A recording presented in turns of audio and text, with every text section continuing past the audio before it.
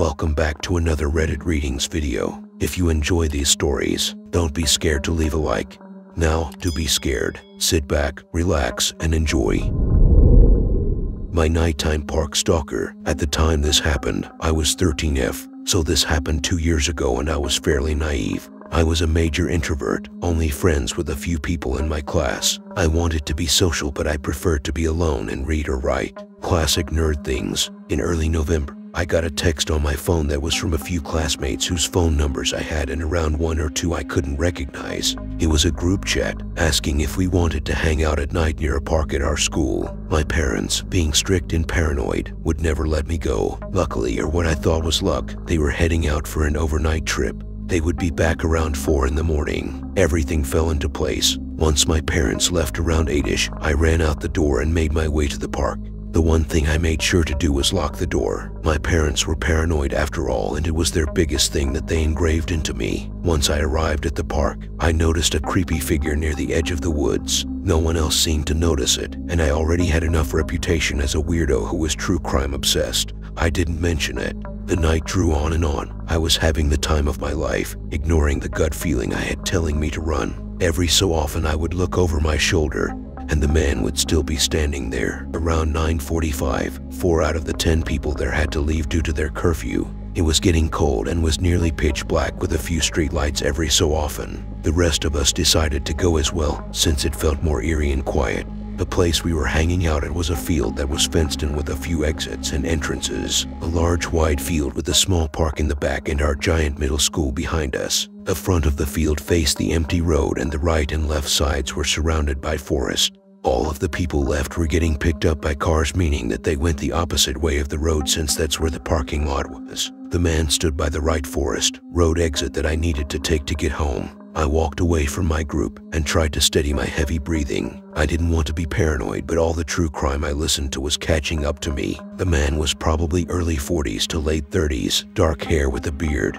He was probably around 5'9", but at the time it seemed like 6'0". He stood about 10 feet from the exit I had to take, so when I got close enough to it, I ran for about 30 feet through the exit and through the woods. Once I felt safe enough, I started just to quickly walk through the woods, or at least get to the road. I heard a snap and a crunch from behind me. I stopped walking for a second and quickly checked over my shoulder. Around 15 feet behind me stood the very same man. He was walking slowly behind me, almost as if he was trying not to be suspicious. But it only made my fear worse. I turned around and walked so quickly, I was basically jogging. I lived about 10 minutes away from the park we had hung out at, and I wasn't athletic enough to run home. After around 7 minutes of walking fast, I was in my neighborhood. I knew that I could run to my house if I had to, so I checked to see if he was still trailing behind me. To my horror, he was only 5 feet away. I ran faster than I've ever ran. I could hear his footsteps behind me thumping across the concrete as he ran too. I dove down an alleyway I knew well and tried to lose him in a park, making my way home longer. I could hear his heavy breath followed by his footsteps as he tried to keep up. I cut through houses, backyards, and front yards. I finally made it to my house and flew up the steps. I looked behind me and he had just arrived at the bottom of my stairs. I unlocked the door and burst through it, shoving it closed behind me, and I heard him hit the door with his whole body. I ran around the house and locked all the windows, turned off the lights, and hid in my bedroom with a kitchen knife, just in case he got in. He wasn't lucky. If this was a better world, that's where my story would end. But it doesn't. After a few months, I haven't really told anyone what's happened since I don't want to get in trouble with my parents for sneaking out or anything. I didn't go out with anyone or any group anymore, and my loner status returned. I began to write horror stories as a coping mechanism and never went out past 7. It was around February when a classmate of mine was sharing a story of some random man following her home on the bus. She described him almost the exact same as the man who had chased me home. Another girl mentioned that he sounded like the guy who stood outside the school and tried to follow her home. I didn't join in, but everyone agreed that he was just a weird guy. He was kind of forgotten, and eventually I moved on too. Around May, I was getting ready to walk to school when my mom pulled me aside and showed me a picture of a man. The guy who stalked me, actually. She told me that he had been arrested 2 weeks ago for sexually assaulting a child and had escaped last night. She told me to keep an eye out for him and to call the cops if I saw him. I was shaking the whole time I walked to school. It haunts me to know that if he had caught me, I would most likely be in her position or even dead. So, creepy nighttime stalker who liked to hunt down young girls and sexually assault them. Let's not meet again. I moved into a house last month and I found a dusty journal under the bedroom carpet. Last month, my wife and I had gotten a home after almost a year of looking and making several offers that we were outbid on, despite offering well over asking price. Seriously, the market is brutal right now. Anyways, we got this house under strange circumstances. First, we actually underbid on it by quite a bit under the asking price, and we've been overbidding and getting outbid, so we were sure we were not getting this. Since even with the underbid, it was right at the edge of our budget. We also requested the seller help with the down payment with 3%. Can't remember the term for that, since some stuff needed to be fixed in the house, and they actually agreed. Then, since we had an FHA loan, we had to have an inspection that needed certain things fixed before we could use it to purchase the house, and they fixed everything on the list within a few days instead of calling it off. I couldn't figure out why they agreed to all of this when it was clearly a seller's market. But we got the house, we moved in, and there were weird noises and the basement reminds me of the end of the Blair Witch Project. But I figured it is an old house, it is bound to have creaky floorboards and the creepy stone wall basement. However, every now and again, things feel weird. I've kept busy on my days off fixing things and updating things around the house. As I said, it is old and needs some work. A task I did the other day was fixing the bedroom carpet. It was laid down and never made tight, so it had big creases sticking up that were mild trip hazards. I got out my tools and peeled back the corner to begin rolling it back up so I can make it tighter. Then just trim off the excess after I secure it to the ground again. At least that was what I planned to do. I did not expect to find the beat-up, dusty leather journal under the carpet. Of course I read it. I'm mildly creeped out by the contents, which I will share with you here. I marked this as NSFW as the author seems to enjoy swearing at times. April 5th to April 6, 2020. I've never done a journal before, and my psychiatrist says it would be great for me, as I have been dealing with depression and this whole situation isn't helping. Between the depressing news and not being able to go out and simply do anything to take my mind off of things for a while. Video games and Netflix only help so much, and the drugs they prescribed also only lessen the edge of my constant existential dread. Anyways, what did I do today? Well, I slept most of the day away, as I used to work third shift, so I am basically nocturnal for the most part. I woke up to the wife working at home. She hates being stuck at home all the time too. It is nice we get to see each other a bit more, but there is only so much you can do as far as activities and engaging with one another in an apartment. I cooked some beer braised beef stew in my Dutch oven. Took about 3 hours and I made too much. But hey, meals later in the week, am I right? I played a bit of Resident Evil 3 Seconds Remake. It isn't bad, and Nemesis is as intimidating as I remember him from the PlayStation days for a couple hours afterward while the wife showered and watched some videos on YouTube. She went to bed around 1 a.m. and I stayed up, switching over to Monster Hunter for a few hours. It is about 5 a.m. on the 6th, and I'm getting tired. I have got to go and run errands tomorrow, as the laundry needs done and the groceries need replenished. I think this is what my doctor wants to see on my next visit, whenever that happens to be. So peace out. April 6 to 7, 2020. So, I started out my day at about 2 in the afternoon. Woke up and greeted my wife, grabbed some breakfast, just a simple bowl of cereal, and used the last of the milk. No biggie, as I was going to go shopping in a couple hours. I washed the dishes and grabbed the baskets of laundry. Kissed my wife before leaving. I noticed she was watching the news. Something seemed odd about the news report, but I figured it was my still waking up mind just letting my imagination go a bit. I shrugged and headed out. On the back porch by where we park our cars, I saw the little stray cat me and the wife feed. We named him Pipsqueak, Pip for short, because he was tiny when he first started visiting and he doesn't really meow. He squeaks. He was begging for food, like usual with his squeaks. So I popped back in and grabbed a can of the puree we got for him and put it in his bowl. Our neighbor was on the front porch and we exchanged greetings as I got into my car to head to my first stop, the laundromat. It was pretty empty, despite being in the center square of town. Then again, not many people are out and about these days. I was thrilled the big washers were open and tossed our laundry in them along with some Tide Pods and read The Last Wish from the Witcher series as I waited for the washers to finish, then tossed the laundry into the dryer.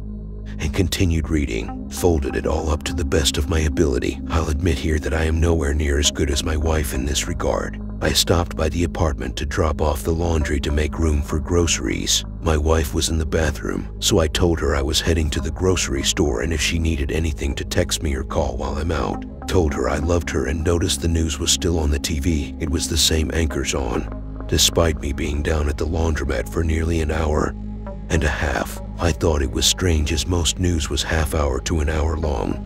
But I shrugged and headed out. The grocery store had more people in it. A few were wearing masks. It wasn't required yet in our state, but I figured it would happen soon. I got the things we needed replenished on, and a few things to make dinner on the grill. I love grilling, especially charcoal. I feel every man should know how to grill. It is good for the soul. I got home, and the wife was playing some internet game. She helped me put away the groceries, and I prepared some kebabs and headed out to fire up the grill with all the supplies in hand, and noticed the same anchors on the news again. I hadn't paid attention to what they were saying all day, but figured they were just rerunning the same stuff from earlier, like highlights, and I just happened to walk by each time by sheer coincidence. I grilled up a delicious dinner, and we ate, then sat back and did some planning for a party we are having in a few months, and discussed what we needed for around the house. Once again, she went to bed before me and I played a few hours of a game to wind down. I'm writing this at about 4:30 in the morning, and I'm heading to bed. April 7th to April 8th, 2020. I got woken up by sirens and loud banging and footsteps in the neighbor's overhead apartment, roughly 12:30 when this all happened, so I was a little groggy. I asked the wife if she knew anything, and she didn't know. I put on my pants and an old t-shirt and headed out to speak with one of the police outside. Long story short, a neighbor died at some point between yesterday and today. It is strange because I had just exchanged pleasantries with him yesterday, and he looked fine. Besides being somewhat old, I told the officers as much. Some paramedics in biohazard suits brought out a stretcher with a body bag on it, and there was a crying lady in what I think would be about the age to be his daughter, roughly in her 42nds. I guess she stopped in and found him dead, so that was a bit of a shock. I went back in and told the wife. The news was on again, and it was the same channel as yesterday, same anchors, and this time I noticed they were only talking about coronavirus death.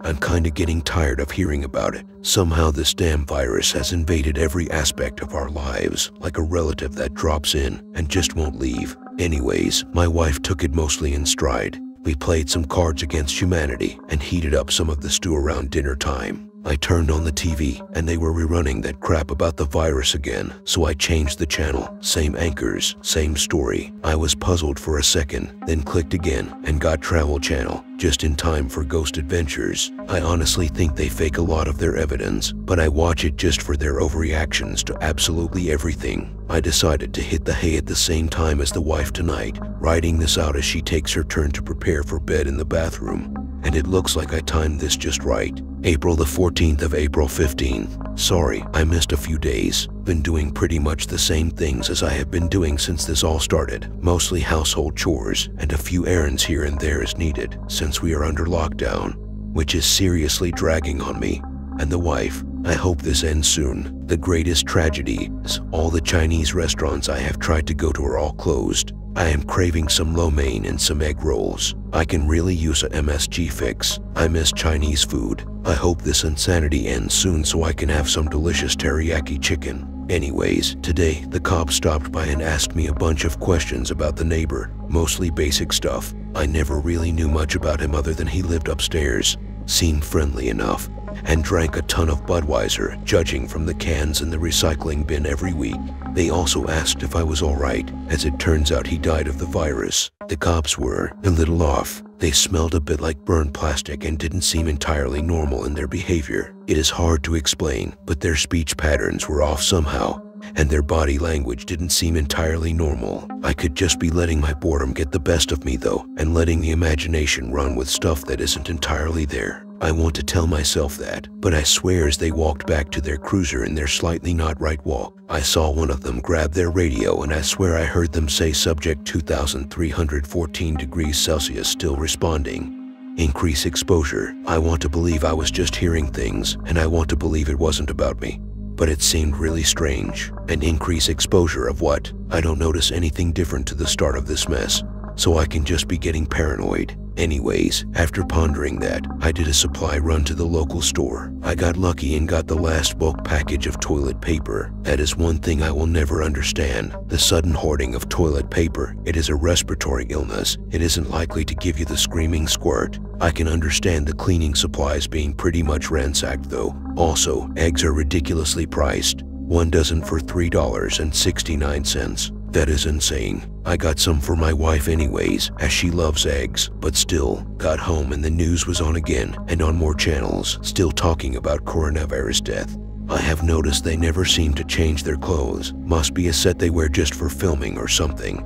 Like how some TV characters are always in the same clothes it seems. I didn't pay much attention. Me and my wife played a rousing game of Monopoly, Cthulhu Edition, where I lost because she had all the railroads and the dice decided I should keep hitting them. We then watched some of an anime I have on DVD that she had never seen, and went to bed. I forgot to write this initially, then I woke up and realized my wife wasn't in bed with me, so I went to check up on her. She said she just isn't tired yet and I should get to sleep. I'm concerned, so I am waiting up a bit longer for her and writing this out as I lay in bed waiting on her. April 17th to 18th, 2020. Yeah, I know I missed another day. I'm losing track of time since every day is pretty much the same routine almost with slight variations. However, a couple of weird things happened today. I woke up around noon, grabbed a bite to eat, and got ready to head out, as I had to get groceries. It rained last night, and pretty much everything was wet outside, except the bit of the porch close to the wall, as it is under a patio. Pip was there for food, so I ducked back inside and got him a can of food and gave him a few pets on the back.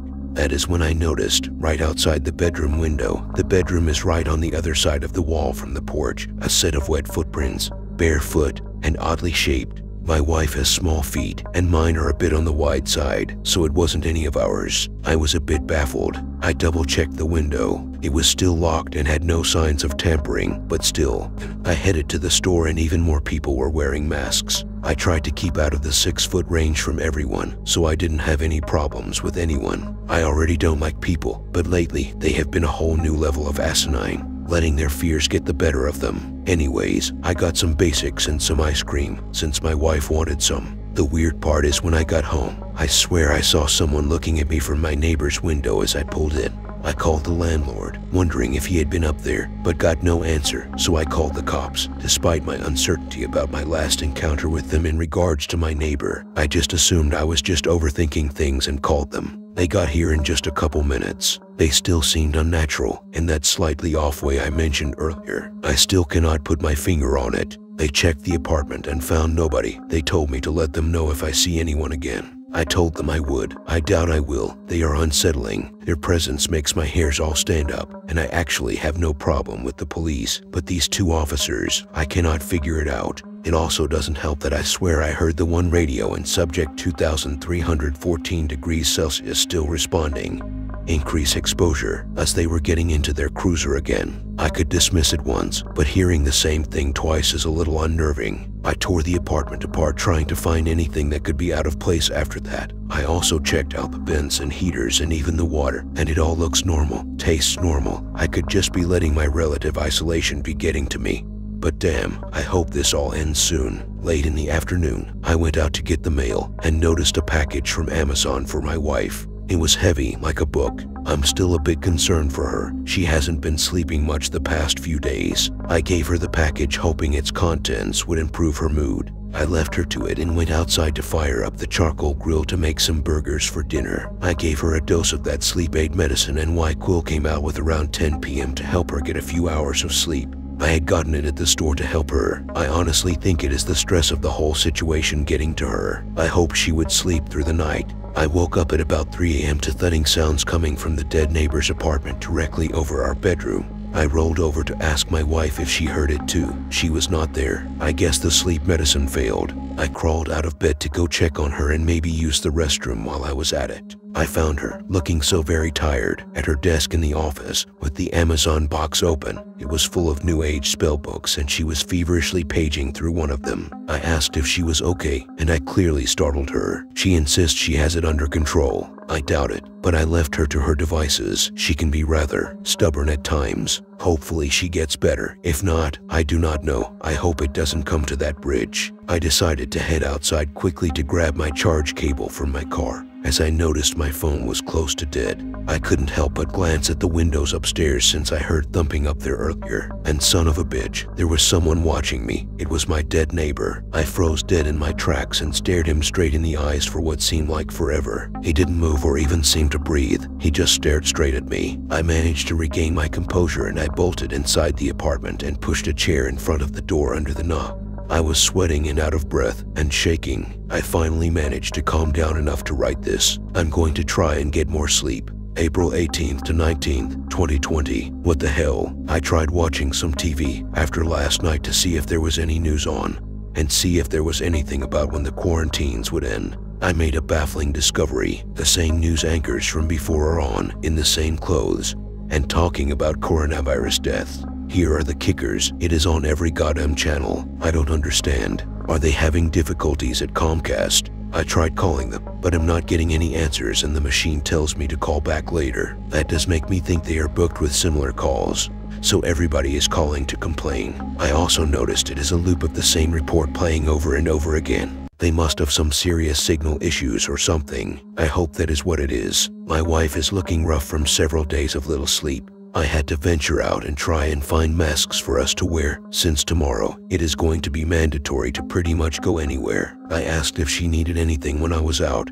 and she told me that she ordered what she needed, so I should just focus on masks. I asked if she wanted to come with me, but he declined. She decided to pore over those times instead. I had seen Pip before I went out the door today and took a can with me to feed him. I stopped short, however, because it was completely dry out today, and it only took maybe 20 seconds to get the can of cat food, and there were now 2 sets of wet bare footprints outside the bedroom window.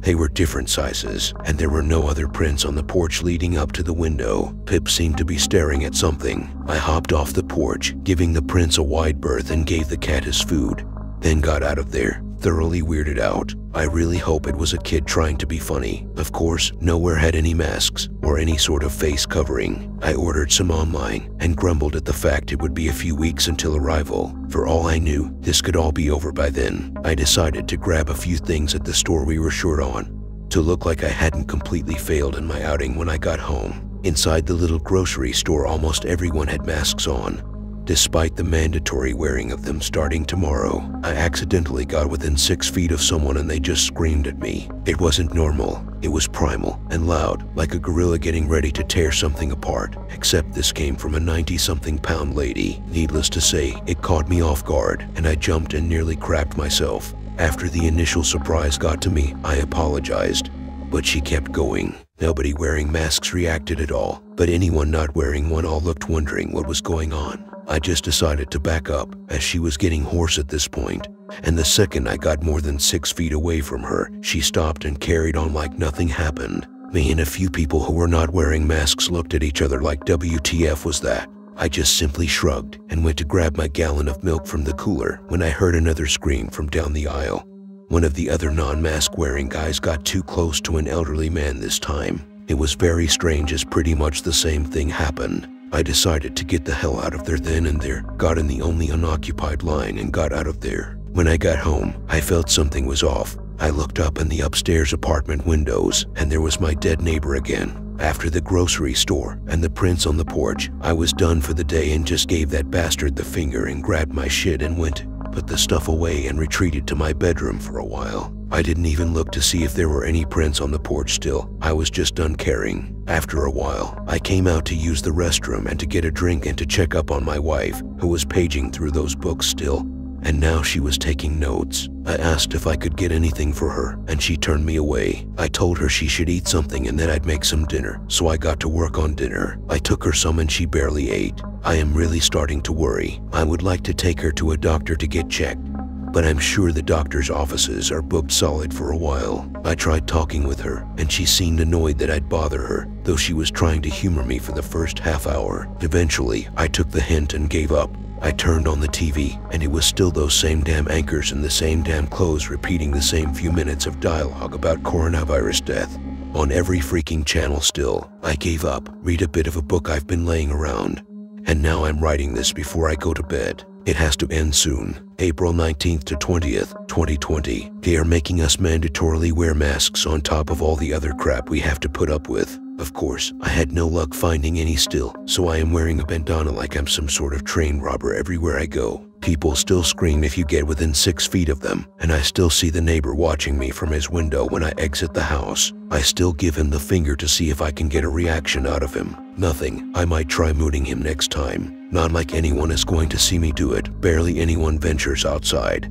And when they do, it is for basic needs or work. The damn footprints keep multiplying on the porch. Those kids are damn dedicated to a bad prank. Pip now absolutely refuses to come up on the porch, as now the footprints now cover almost the whole of it, all in the direction of the bedroom window. I gotta say, these kids are really dedicated to their shitty prank. If I ever catch them, I have tried calling Comcast several times in the past few days about the glitch with the constant replaying of the same news broadcast on every goddamn channel, and every time they deny there being any issue. I swear these people are gaslighting me. If they don't fix the issue soon, I'm looking into getting a satellite dish. I've had about enough of this crap. At least I have Hulu, Prime Video, and Netflix until I can figure out how to get a dish installed. I have been dosing my wife with sleep aids still, as she can't seem to stay asleep for more than a few hours at a time even with them. Last night, I caught her in her office with candles and a circle of salt on the ground chanting. I didn't disturb her as I was thoroughly weirded out. I'm going to have to address it with her soon. I'm not looking forward to that one. The police stopped by again today, checking up on us and asking the same questions about our neighbor. They also reminded us we need masks to go anywhere now. They still smell strange and still seem off. I'm getting used to it at this point, and I don't like that I am, especially since I heard one of them radio and once again subject 2,314 degrees Celsius still responding. Increase exposure. As he was getting into his car, I tried calling out to them to get an explanation, but they slammed their doors and pulled out like they had someplace to be. I'm not sure if they are screwing with me or what, but I am definitely hearing it, as I hear the same exact thing each time. I got contacted by an old friend of mine, Sam. He said I need to download Zoom and get in on some meetings to talk to other people. I might take him up on the offer, but I really didn't like those sort of video call programs. Maybe I can get my wife to hit up some of her friends. I think it would do her some good to have some sort of interaction with others besides just me. Maybe it will do something for her sleep issues and her depression from being stuck inside all the time. Anyways, I'm gonna have to get my prescription filled tomorrow, so I should head to bed. I really don't want to deal with screaming people again. April 20th to 21st, 2020. I caught my wife chanting and seemingly trying to perform witchcraft this morning. I confronted her this time, and she told me she was trying to keep us safe with her spells, and that she spent several days researching how to do them just right. My concern grew exponentially at this. I might have to look online or call a doctor for advice on this. I took her with me to the store to get my prescription. She was resistant to this idea at first, but relented. She did not seem to notice the ever-growing number of wet bare footprints on the porch all facing the window, or Jack staring down at us from above as he always does in his ceaseless gaze. I got her into the car and quickly flipped my dead neighbor the bird, as has become a ritual to me at this point. I had called ahead so my prescription could be filled at the pharmacy by the time we got there. It was a relatively short line, and there were not many people out today. I asked my wife if there was anything in particular she wanted me to cook for dinner, as I could grab the ingredients while we were here. She settled on tacos, which is great because we have most of the stuff at home already, and they are delicious and easy to make. As we were looking for tortillas of the size we wanted, I noticed the people in the store with us were a little off. They seemed like they were in a trance. Their eyes were staring into wherever and looked almost mannequin-like, cold and empty. However, my wife wandered within 6 feet of one lady, and the lady let out this hellish, banshee-like wail. My wife and I jumped in the sudden frightfulness of it. My wife couldn't move, as she was so scared. The woman wailed herself hoarse, and I could see flecks of blood soaking through her mask. As she continued, I grabbed my wife's hand and pulled her out of the aisle. As soon as we were out of the 6-foot radius, the woman went back to being practically lifeless as if nothing had happened. My wife had been freaking out at this point. Her social anxiety was getting the best of her. I gave her the keys and told her to wait in the car, and I'll finish getting dinner. I went out to the car, and she was doing a bit better. I snagged us both sodas at the checkout counter and handed her one, and popped open the other, and opened my prescription to take my daily medication. The pills were different. The bottle was labeled what I got, but the pills are completely different than they always looked. My pills were tiny red pills normally. These things were huge and green. I checked the markings on the pill online, and they said they were the same medication, so I took one and I am waiting to see if it affects me in any adverse way. We got home and I set her up with some of her friends on Zoom to talk. I didn't even look up at the neighbor's window as I brought in the groceries, but I was sure he was still there, ever watching me. Stubborn, dead bastard, just accept it already. I also noticed there were still more footprints on the porch and still no sign of Pip. I checked his usual hangouts near the house and he was nowhere to be found. I hope a big bird didn't decide to eat him. I made dinner and smiled as my wife was sounding better than she had in a while, as she was discussing things with some old friends via Zoom. As we ate, I watched and noticed something odd. Some of her friends kept scratching at themselves like they had an itch. Over the course of the few hours she was talking to them, it went from light scratches like an itch occasionally to constant clawing at their flesh like there was something under the skin. Nobody else reacted to this at all, not even acknowledged, even the ones clawing away. I'm wondering what is under their flesh to cause them to claw like that. After that, my wife and I decided to watch Letterkenny on Hulu. Since she loved that show, we hit a snag and I'm both irked and a bit freaked out by this. Every episode of every show and every single movie was replaced by the damn news story that has been playing for who knows how long now. I checked Netflix and Prime Video, which are showing the same results. What the hell is going on? I decided to put in a DVD and we watched that, trying to hide my panic for my wife's sake. I gave her some sleep aid and she went to bed. I am writing this and will soon follow. Hopefully getting out and interacting with others helped her a bit. April 21st to 22nd, 2020. Woke up to my wife chanting and trying to cast spells again this morning. I guess yesterday had no real positive effect on her. I just let it go for the time being and tried to get a hold of the doctor. Line was busy. I figured as much, since everyone and their uncle are panicking over this damn disease. I tried looking online. Half of the web pages I come across are giving me 404 errors. The other half are telling me to seek a medical professional or psychiatrist. I tried calling both at multiple offices in the area in our insurance network. All busy. Ugh, I just need a small win. Why can't I get a small win? I talked to her and convinced her we were well protected right now and she should try and get more sleep. I gave her some more sleep aid to get her to take a few more hours of much needed rest. While she was in bed, I drove to the local doctor's office after getting the address and put it on my navigation app. There was a massive line around the building of people looking like they did yesterday, except they looked more lifeless, more fake. They all stood what looked to be exactly 6 feet apart. I was creeped out, but rolled down my car window enough to ask if they knew when the doctor would be available. They didn't even acknowledge me, like they really were a bunch of mannequins standing there. I couldn't even recognize any of them. Many looked almost the same with the exception of clothing. Failing to get a doctor, I decided to head home before my wife woke back up. The neighbor was still staring down at me. I figured what the hell, and looked around. There was nobody around. I dropped my pants and mooned him while giving him the finger between my legs. Not very adult, but he still didn't react at all. I hiked up my pants and spat on the porch full of the ever-growing number of footprints outside the window. I was beginning to doubt it was a prank by some local kids. I've never taken a prank this far for so long. Then again, I've never had this much free time. I had trouble getting my bandana off. It felt like it was glued to my face, but after a bit of tugging and some pulled out beard hairs, I got it off. I wonder if I got anything sticky on it and hadn't noticed. It went into the dirty laundry basket and I fished another out of my sock drawer. I prepared some grilled cheese with cream of tomato soup for lunch, since it is yummy, quick, and easy. I made extra in case my wife woke up from the smell wafting through the apartment. I got a bowl of soup and a sandwich and sat down at the dinner table, mouth watering in anticipation of the meal to come. I cut my sandwich in half and dipped a corner in the soup and bit down. Nothing. I could feel the warmth of the soup and the textures, but there was no flavor. No tomato, no basil, no butter or cheese. Nothing. I spat that mouthful out, thinking it had gone bad, and double-checked the dates on all the packaging. It was all well within expiration. I sniffed carefully at the soup and sandwich. Nothing smelled off about them. I shrugged and dipped again, and nothing. I spat it out and went to the fridge and tried a pickle out of a jar. Nothing. I tried the black iced coffee. Nothing. Out of desperation, I went to the cabinet and got out the Reaper pepper powder and stuck a teaspoon in it and then stuck the teaspoon in my mouth, expecting to suffer in pain.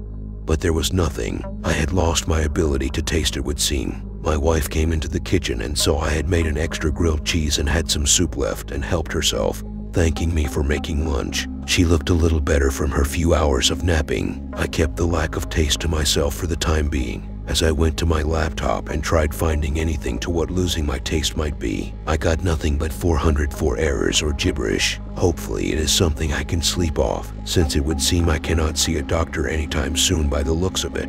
I couldn't taste any of dinner either, and I intentionally overspiced my portion to try and get any stimulation out of my tongue. I'm seriously worried about this. Hopefully I can get a hold of the doctor tomorrow. I drugged my wife again to get her to sleep, as she still had serious bags and discoloration under her eyes from lack of sleep. I know I shouldn't be doing this, but I can't get a hold of any doctors whatsoever. I'm running out of options quickly and growing desperate to help her. I decided to watch a movie as I type this out, to also help me ease my mind for bed. I have a glass of Plantation 5-year rum on the rocks I'm sipping on, and tasting nothing still as I type. You have got to be fucking kidding me. I tried watching the Boondock Saints for the 100th or so time, and all the disc has on it is that goddamn news report, over and over again. The trailers and DVD specials are also just that report. It isn't just that disc either. I tried about 20 more DVDs at random, and even some Blu-ray discs, and they all have that damn report on it. How the fucking hell is this possible? I'm losing my shit. I'm trying to be strong for my wife's sake, but holy fucking hell, stuff is beginning to be far more than I can handle. What the hell is going on? I'm going to dose myself to sleep tonight, and then I'm going to hope like hell this is just a bad dream, or that stuff will be better tomorrow or whatever. I need some sort of win. Holy shit, do I need a win of some sort? April 27th to 28th, 2020. I have had a terrible last few days. I have not written in here, as I have been forcing myself to sleep with copious amounts of alcohol and sleep medicine, so I am falling asleep well before I can finish an entry. This is probably going to be my last entry. I have been experiencing the same strange phenomena I have been since this has begun. Something is far from alright in my small community. I don't know if it is the result of an experiment gone wrong, even worse, an experiment gone right, or if this is happening everywhere. I just hope someone finds this journal and heed the warning it holds. Something very unnatural has happened here. My neighbor still watches from the window. I don't even bother flipping him the bird anymore. My lack of taste has escalated to my tongue falling out the other day, and as of today, my mask will not come off my face. I'm probably going to starve to death. I tried everything I could think of to get it off, but it is literally fused to my skin somehow. Before I realized this, I tried ripping at it with pliers, using rubbing alcohol to dissolve any glue, using stronger solvents, resulting in chemical burns, and even trying to hit it with the kitchen torch. But the fabric does not relent. I have stopped drugging my wife to sleep. It has lost all effect on her as of 2 nights ago. She hasn't slept since, and she just keeps trying to cast spells in the office. I have failed her. I tried contacting the doctors any way possible. Still nothing. The people in the streets look to be fake and plastic. However, if you still get within 6 feet of them, they will scream themselves raw in the throat. That motherfucking news story has invaded not only my video game discs now, but also my books, which have transcripts of the damn thing in. It has even invaded my dreams, which is part of why I've been getting blackout drunk. The cops stopped by just a minute ago, and I noticed they still smelled of burned plastic far stronger than normal, and they seemed fake all around. I didn't say anything to them. It wouldn't make a difference. I just zoned out, waiting for them to leave. I overheard them say subject 2,314 degrees Celsius no longer responds. Move to next phase. I didn't even care anymore.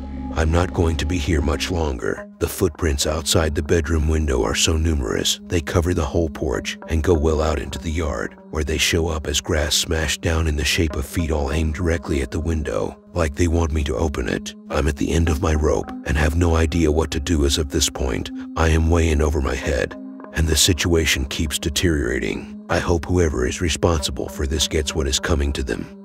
I'm going to open the window. I feel a calling to do it. It has been there, and it is overwhelmingly strong now. If anyone finds my wife, and if she is still with us, please take care of her. I'm going to go see what the things outside my window have to say. So, yeah, no clue what to make of this. I had looked up the records of how often the house had been bought and sold, as they were included in my paperwork when I got the house, and nobody has had it for more than a couple of months for a couple years now. Now that you read that, I mentioned things being weird at times. I feel like I am being watched in my backyard and there's a shadow in the neighbor's window when I look around. Also, I occasionally spot footprints on my back patio facing the bedroom window, but that's just a creepy coincidence, right? It has to be the neighbors screwing with me as a joke from the previous owners, right? The constant changing of hands just has to be from people having a hard time with the economy in the past few years, I hope.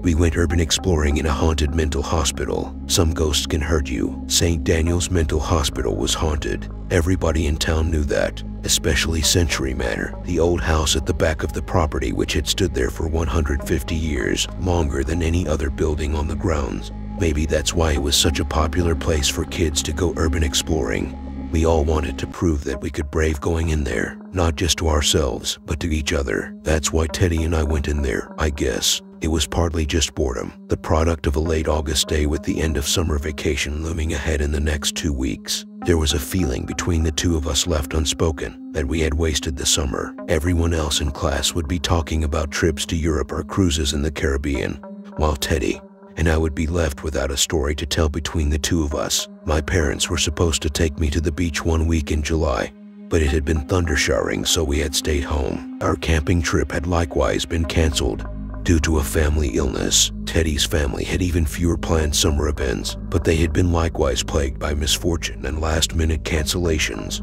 His parents' motto seemed to be the same as mine: "We'll make it up to you next summer," and that left us feeling antsy and annoyed as we meandered around the perimeter of the mental hospital grounds, the place we were not supposed to venture into. Our families lived in the neighborhood across the street from the century-and-a-half-old asylum, so we knew about the lore of the facility better than anyone. But our parents were much more concerned by the tangible threats posed by patients who wandered the hospital grounds largely unsupervised. "I know what we should do today," Teddy said suddenly. "Let's go explore Century Manor. I heard there's a way to get inside." Part of me wanted to say no, to make up some excuse, but another part of me was desperate for adventure and a tale to tell in September. Everyone else in class would have a vacation story, but we would have a ghost story. "All right, let's do it," I agreed, following him as he stepped foot onto the forbidden grounds of the asylum. I hurried after him and we stayed close to the tree line, hoping to avoid detection. When we got to Century Manor, I looked up to see the old building's windows staring down at us like sleepy eyes. Its dark, ancient exterior was falling apart in places, the trim moldy and rotting. Tiles from the roof had slipped off and lay on the grass, turning it brown beneath their weight.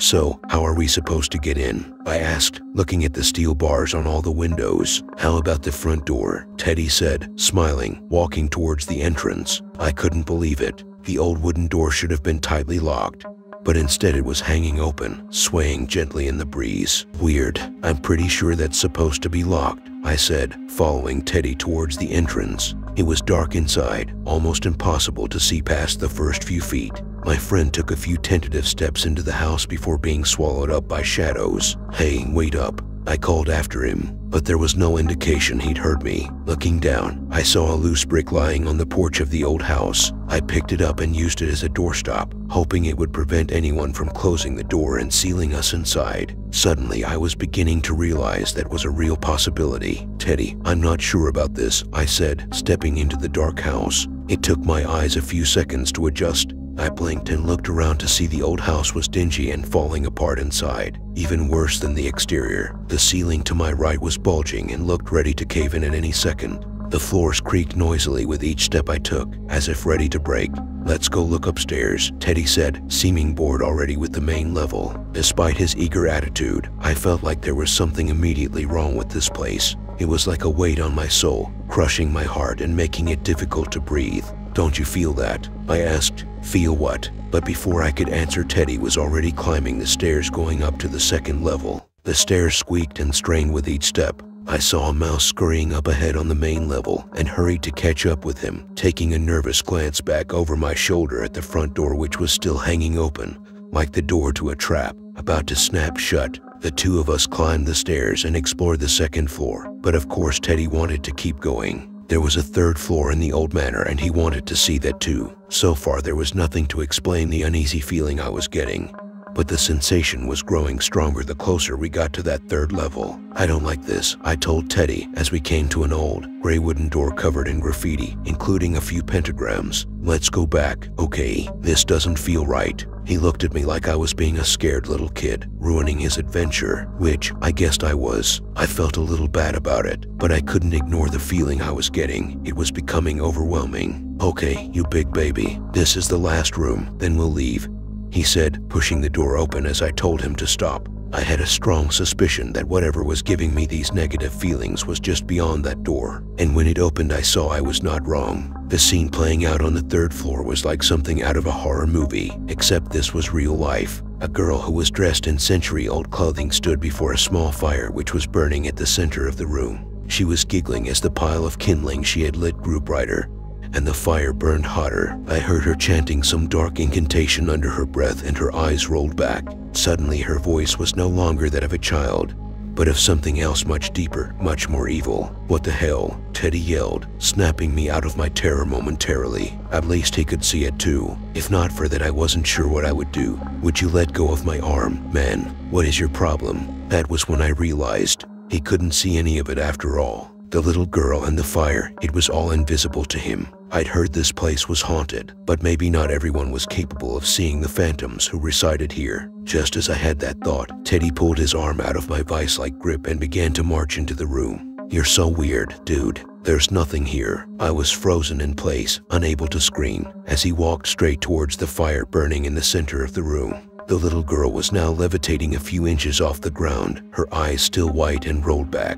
But now she had a mad grin spreading wide across her face. She began to laugh as Teddy strode into the fire. It took him a few seconds to realize what was happening, like someone who has set their hand on a stove burner, only to realize it is turned on. But then in an instant he was lit up like a torch. Teddy turned into a blazing inferno as the little girl's laugh turned into a screeching cackle. I felt something cold rush through me a second later, and then saw two women in white and black habits, like those worn by nuns. They were putting out the fire and praying, holding a Bible up into the air, and pulling the little girl back down. She settled gently to the floor as the fire went out, and I realized Teddy had also been extinguished, as if the fire existed in some other time, and I was the only one who could see it, and them. Running out of that room, I raced down the stairs to find a security guard at the door, pulling the brick doorstop out of its place. "Who keeps opening this door?" he was saying to himself. I yelled at him to stop and told him to get help.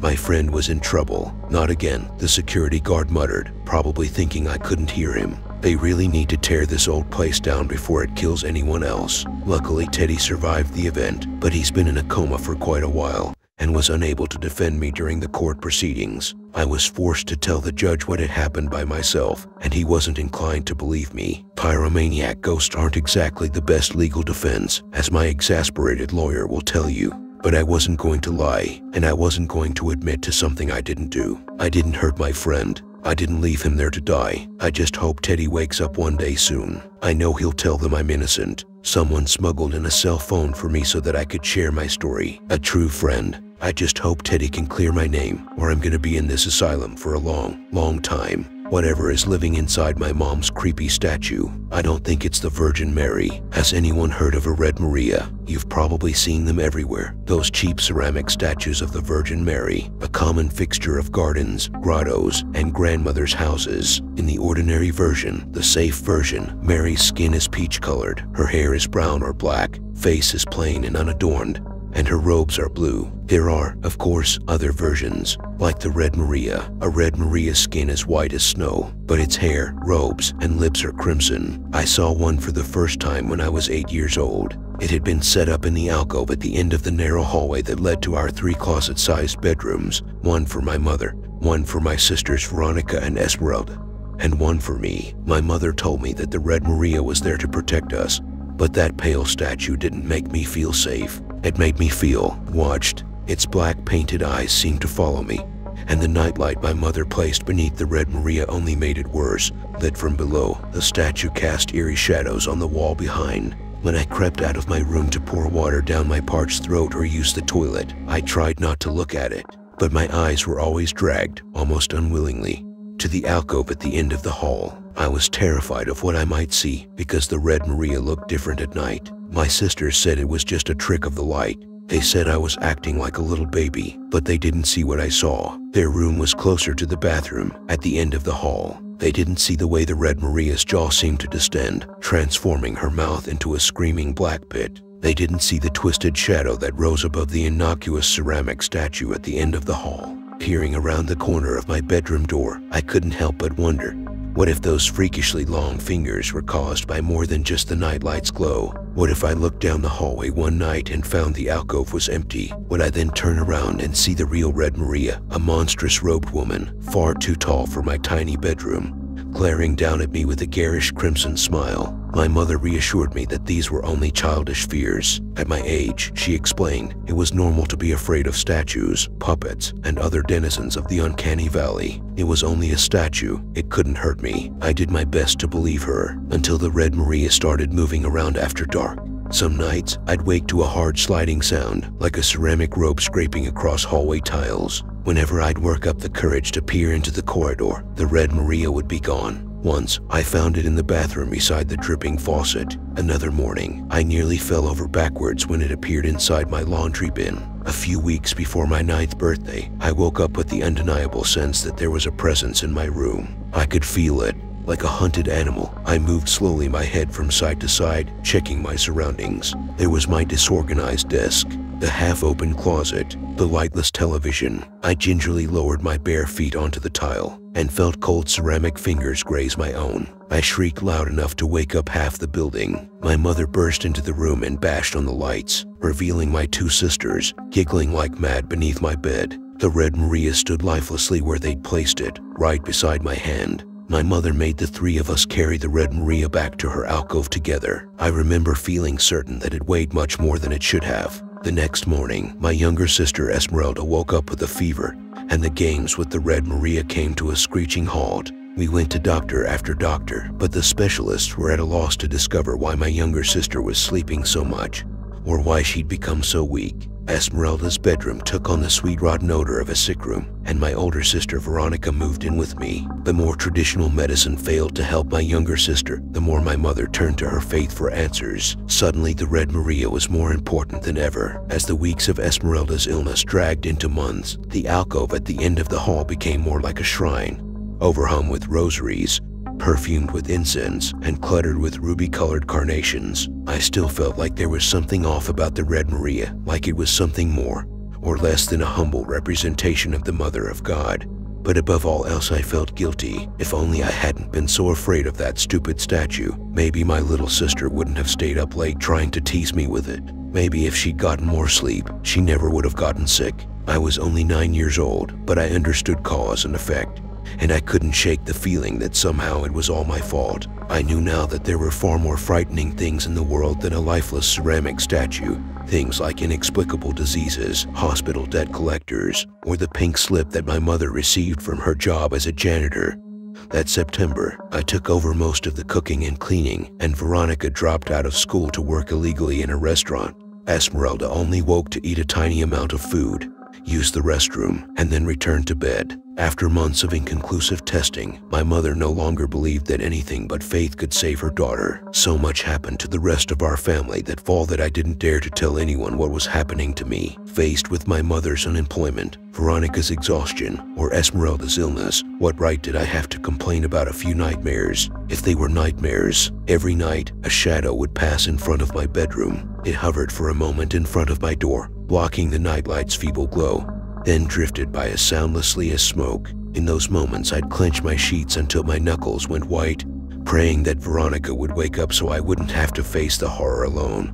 But she never did. Instead, I'd hear the groan of Esmeralda's bed springs, like something heavy had just slithered into her mattress. Whatever it was responsible for my sister's illness. I was sure of it, just as I was sure that no adult would ever believe my story about evil statues and moving shadows. Laying in bed, with only a thin wooden door between the shadow and me, I forced myself to wiggle one toe, then another, then my whole foot. Once I had overcome my fear enough to place my feet on the floor and stand up, I knew that I could face whatever waited in the hallway. I clutched a flashlight in one hand, a rosary and a child-sized pocket knife in the other. The shadow could move quickly, but so could I. I stuck my head into the hallway just in time to witness a formless black shape squeeze into Esmeralda's room. The realization that the impossible thing I was seeing was actually really washed over me like icy water. Maybe what my mother had said was true. The statue couldn't hurt me, but maybe the thing that dwelt inside of it could. I thought of my little sister's dimpled face giggling under my bed.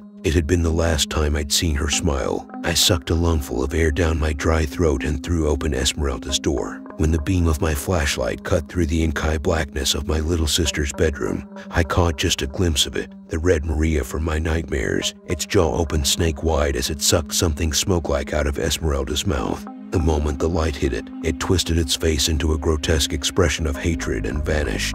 A shriek pierced the silence. This scream was Esmeralda's, and it felt like it would never stop. Even cradled my mother's arms, my little sister kept screeching until only a wheeze moaned up from her raw lungs. She collapsed back into sleep, pale and exhausted. My mother hit me for the first time that night, so hard that the flashlight flew out of my hand. Didn't I understand the condition my sister was in? How could I even think of risking her health with some absurd nighttime game? When my mother finally stopped shaking me, I was seeing stars. She hugged me, cried, then dragged herself back to bed without a word. As I collected the broken flashlight's batteries and tiptoed out of my sister's room, I would have sworn that the Red Maria's smile was wider and more crimson than usual. I had to find another way. The extra chores I received as punishment for disturbing Esmeralda's rest provided the perfect excuse. I'd just knocked that hateful statue over with a broom. I could say it was an accident, and whatever extra punishment I got for that, well, it would be worth it.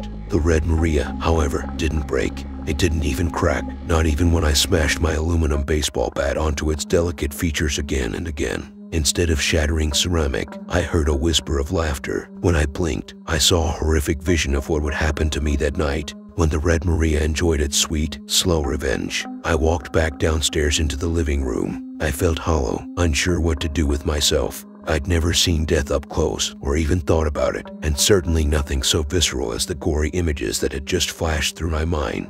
I didn't want to die. I didn't want to close my eyes and wake up somewhere as dark and empty as the inside of a ceramic statue. Yet if I didn't somehow free my family from the Red Maria before the nightfall, I had no doubt that I'd be dead before dawn. I could already imagine it. 9-year-old me, huddled in the television's blue glow with my flickering flashlight, watching a blacker than black figure trickle into the room. Whatever it did to me would look like an accident. I was sure of it, and the thing inside the Red Maria would continue to drain Esmeralda. I had to act fast. Veronica would be home from work in a few hours, and my mother could return from her job search at any time. I bundled the Red Maria into a heavy trash bag. Its angry whispers resounded in my ears. At any moment, I expected tendrils of shadow to creep out from the thin plastic and slither down my throat. I did my best to keep the covered statue beneath bright light while I rummaged in my closet. Beneath mothballed stuffed animals and cardboard boxes of football memorabilia, I finally found what I was looking for, the red wagon that Veronica had pulled me around in when I was a toddler. Armed with a hand-drawn free sign, I wheeled the Red Maria to the trashiest street corner I knew of.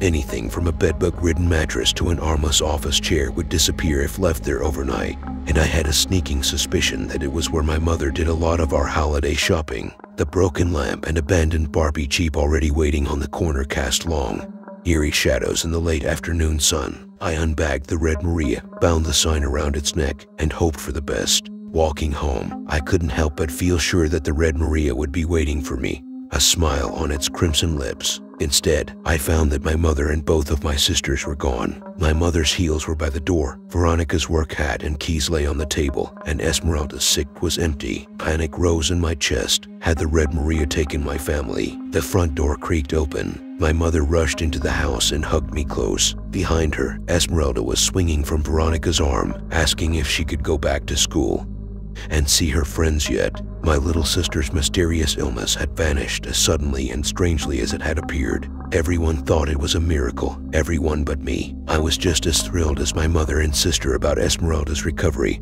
until I thought more deeply about what might mean. The Red Maria was with another family now. Someone had picked it up from that junky corner, someone in search of a decoration, a symbol of faith, or a cheap gift. My little sister was safe because the Red Maria had found another victim.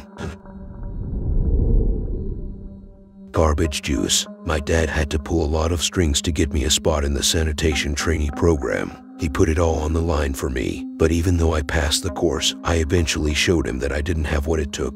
He devoted his life to sanitation work. He didn't expect the same of me. He just expected me to honor the job when I asked him to hook me up. His expectations weren't met. Those days, I was drinking around the clock and betting my salary on horses. I lost a lot on California Chrome in 2016, more than I had in the bank. I asked my dad for help, and he laughed. Maybe because I was drinking, I thought about buying a gun to get the bookie, Travis, off my back.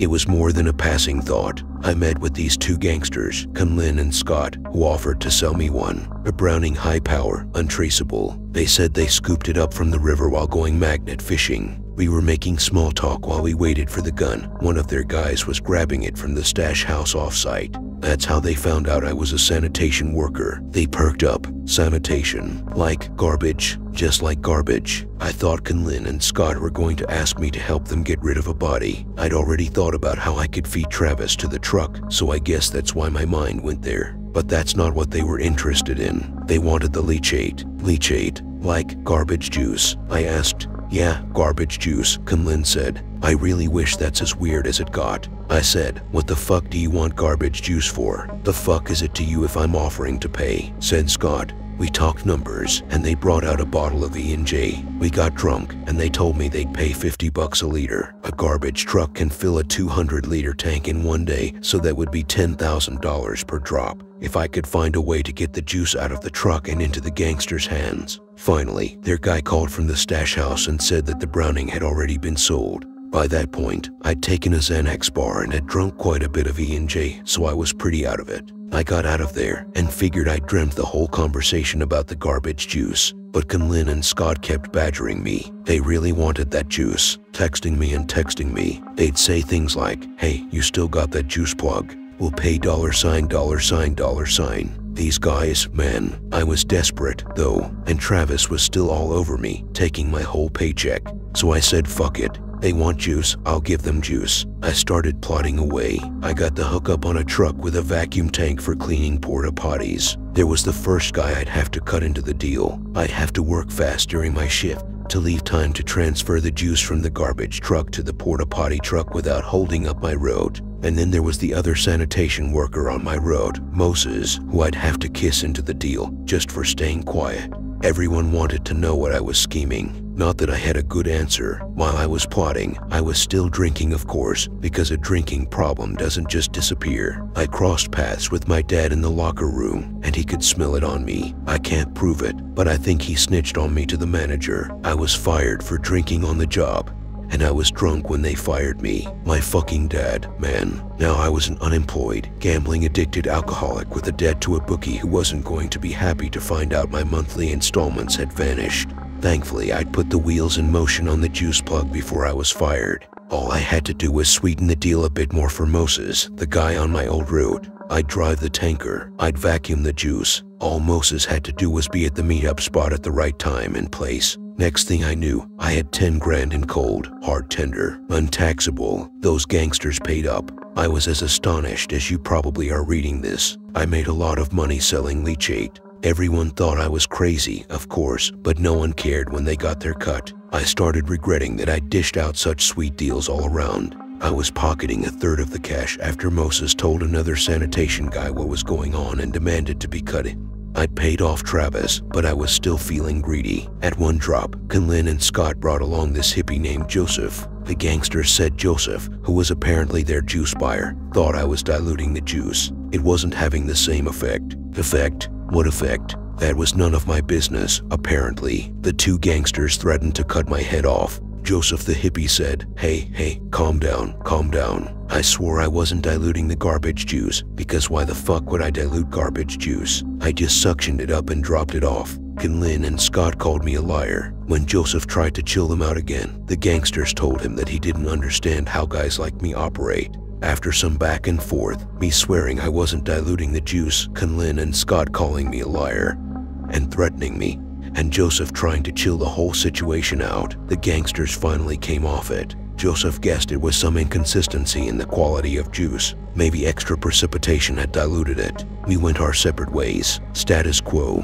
but I had a new idea. I still had no idea what anyone wanted juice for, but I did now know that I was selling juice to the gangsters, and the gangsters were selling it to the hippie, so I thought I'd cut out the middleman. I paid Moses to tail the gangsters after the drop, see where the juice went. Moses reported back that they brought the tanker into this fenced-off warehouse out in Jurupa Valley. Moses gave me the address and I stacked it out. I eventually saw Joseph the hippie leave in a shitty pickup and tailed him to his home in Ukapa. When I flagged down Joseph in his front yard, he pulled a gun on me, told me to get off his property or he'd shoot. I told him to be easy. I backed away. I finally got my question out. I asked how much he was paying those gangsters for the juice. "What's it to you?" said Joseph. "Just trying to see if I can get you a better deal," I said. Turns out Conlin and Scott were flipping the juice for 60 GS. "You want to save 20,000 a drop," I said. "Wouldn't make any difference to me to just drive the juice straight to the warehouse. Win-win."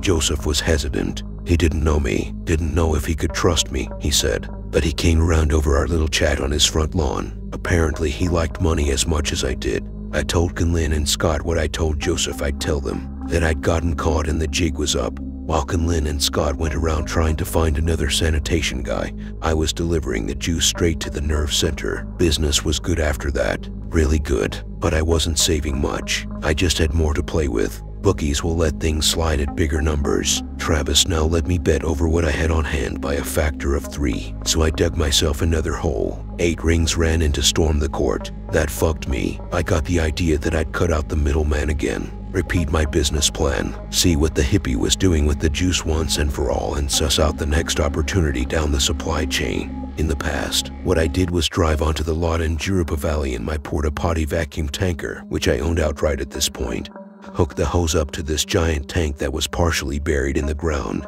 and drain the juice. Then I'd get my money and leave. One night after a drop, I snuck in. The lot was rigged with some pretty high-tech security, but it wasn't too hard to breach. I guess it was deep enough in the boonies that they weren't too worried about trespassers. I watched Joseph smoking a cigarette outside of the warehouse in full hazmat-like coveralls. When he went back inside, I grabbed the door and slid inside. Inside the warehouse, the first thing I noticed were the hoses running through the place. They crawled up the walls and hung from the ceiling, fastened in a maze of spirals. The warehouse was huge. It could probably hold a plane, but the only actual structure inside there was a circular fence of plastic sheeting. I gathered quickly enough that the maze of hoses was pumping the juice, carrying it to the center of the warehouse, right above the fenced-off circle of plastic sheeting, and raining juice down on whatever was inside. The leachate came down in a steady, unending drizzle. Hovering around the plastic fencing were other people in hazmat coveralls. I couldn't tell which one was Joseph any longer. I couldn't tell what any of them were doing, but they looked busy, carrying clipboards and writing things down. You couldn't fathom the smell inside that place. The literal scent of hundreds upon thousands of liters of garbage juice raining from the ceiling, spiraling down drains built into the warehouse floor. I saw why they wore coveralls. My approach into the warehouse made it difficult for me to maneuver much further. I'd found a nice hiding spot behind what I assumed was another tank of leachate. I realized I was lucky I didn't get spotted immediately when I entered, because the hazmats came and went constantly. I thought I'd wait it out until their shift was up and then sneak back out, until I discovered there was a night shift tagging them out. At that point, I thought I was truly fucked. Where was I going to go? Then, there was a commotion of activity. Something was happening on the inside of the plastic sheeting. Some chaos. The hazmats shouted. I couldn't make out what they were saying. Even though I couldn't see inside the circle of plastic sheeting, I could tell there was something inside. Something moving. I heard one of the hazmats shout, "Watch out." A person was then thrown from inside the sheeting. The guy went shooting across the room like he was hit with the force of a moving bus. The guy hit the wall and collapsed. His fellow hazmats came to his side and removed his mask. The guy's face was a bloody pulp from the impact. An alarm was switched. They dragged him out. One of the hazmats still near the plastic sheeting was shouting into it, "Bad boy, bad boy," scolding whatever was in there. This was my window, my chance. As the hazmats dragged the injured, maybe dead man toward the door I'd entered through, I could only go one direction, deeper into the warehouse. I hugged the wall and moved quickly. There was too much chaos to notice me. Thankfully, I found a door and took it. I was now inside some type of break room. It was empty. There were lunch tables, a box TV, and a whiteboard. Math equations were drawn across the whiteboard in erasable markers. I saw an unused set of coveralls, the key to my escape. I quickly put them on, zipped myself up, and then re-entered the warehouse proper. No one questioned me now. The chaos had subsided a bit. I looked towards the exit and then back towards the fence of plastic sheeting. I had to know, so I approached. I arrived before the plastic fencing and peeled it back to see what was in there. At first, I couldn't tell what I was looking at. A giant lump, about the size of a garbage truck, getting rained down on by garbage juice. The thing had rough, gray skin with bristling clumps of hair. Then, I noticed the thing had what looked like flippers. And then, sure enough, I realized the thing was alive when a basketball-sized eye fluttered open and looked right at me. The thing flapped its flipper, tossing pooling leachate onto its back. An enormous tongue emerged from what I didn't even realize was a mouth until it cracked open. The tongue slapped its own back, licking up the juice, and then the tongue reached out towards me and touched my coveralls, almost tenderly. When I found the ability to move my legs, I backed out of there and made straight for the exit. I shedded the coveralls on my way to the lot's security fence. I exited, took the alley down to my truck, and drove away. I tried to return to life as usual after that.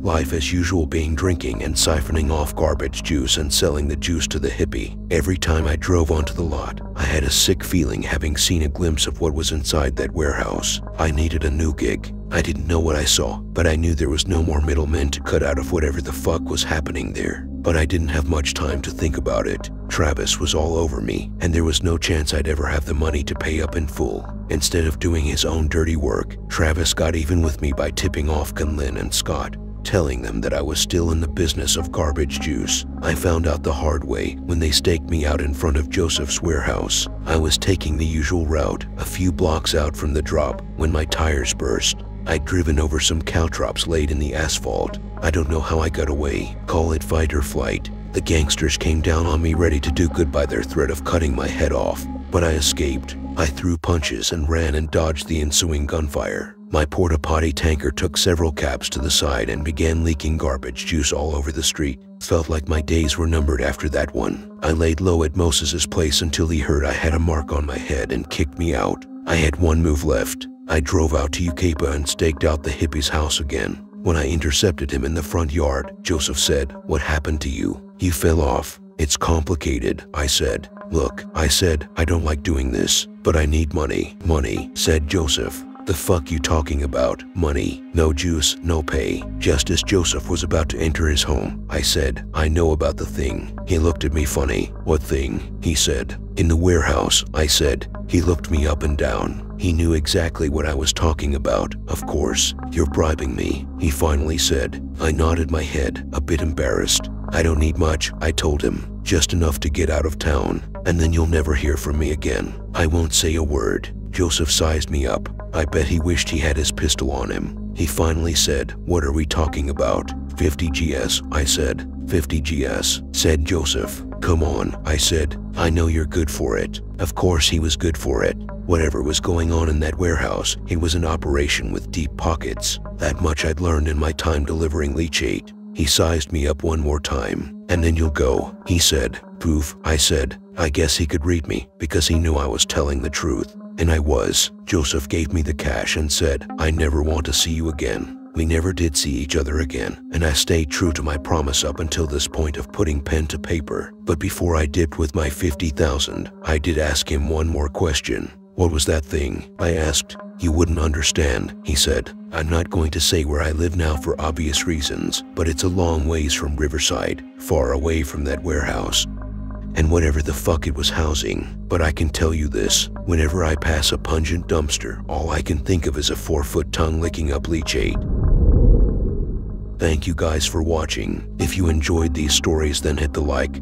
See you guys next time.